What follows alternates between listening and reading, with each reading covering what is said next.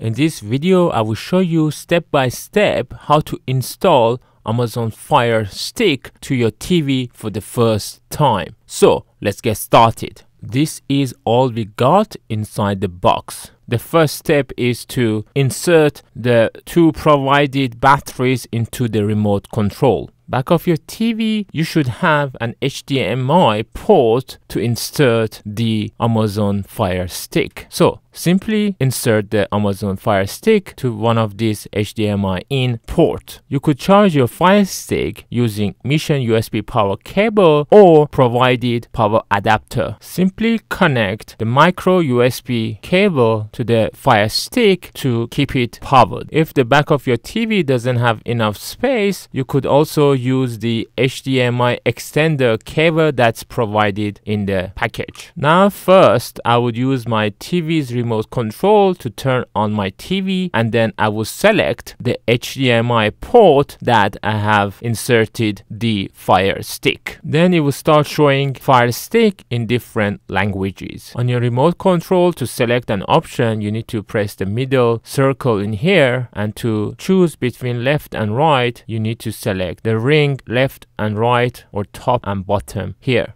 And sometimes you would need to use the play pause button or the menu button or the volume button.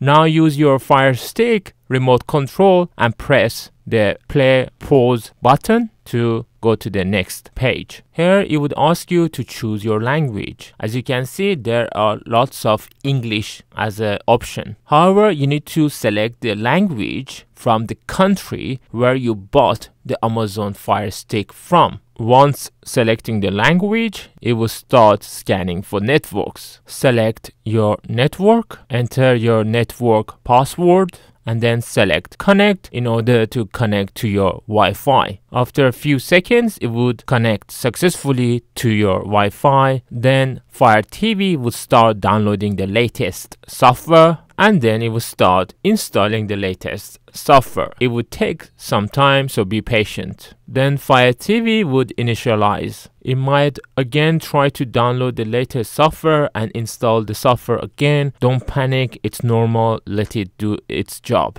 Once the update is completed, it would ask you to sign in or create an account if you don't already have an Amazon account. Since I have an Amazon account, I select have an account, sign in. Now we got to follow these steps. I will show you how to do it from your phone, but you could follow the same method on your tablet or on your computer. Simply open any browser on your phone and then on the top type in amazon.co.uk or amazon.com or any other endings where you bought the Amazon from. Then touch sign in, then enter your email ID and then touch continue. Then enter your password and make sure keep me signed in is checked, and then touch on sign in. Now that we have successfully signed in onto our phone, we need to go to this link that's provided on the screen. If you bought your Fire Stick from USA, then you need to go to amazon.com/code. But if you bought it from any other country, then you need to go to that respective countries such as amazon.co.uk/code if you have bought it from the UK. So I suggest you to type this link on your Google Keep or OneNote or any other note-making app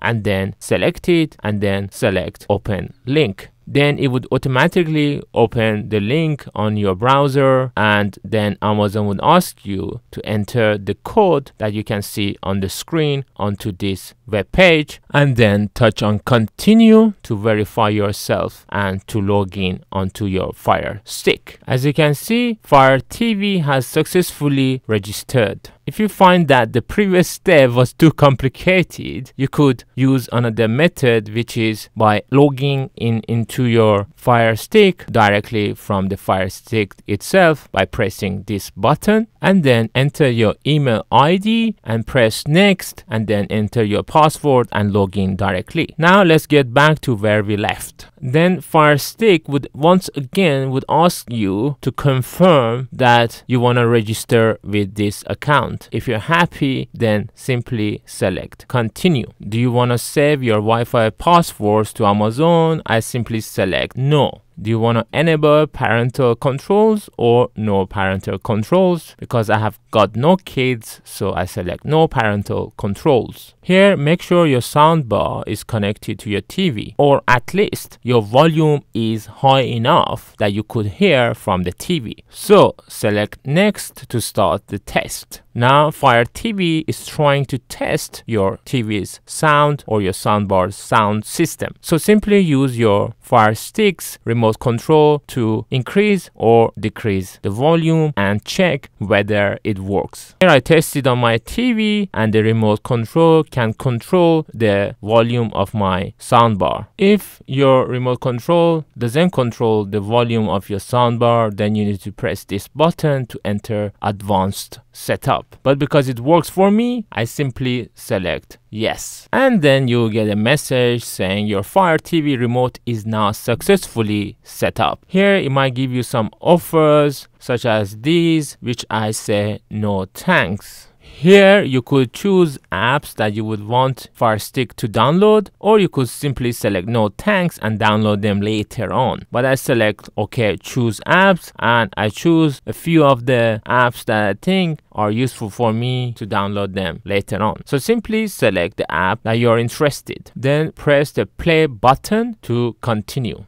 Then it will say the following will be added to your home screen. So simply select finish.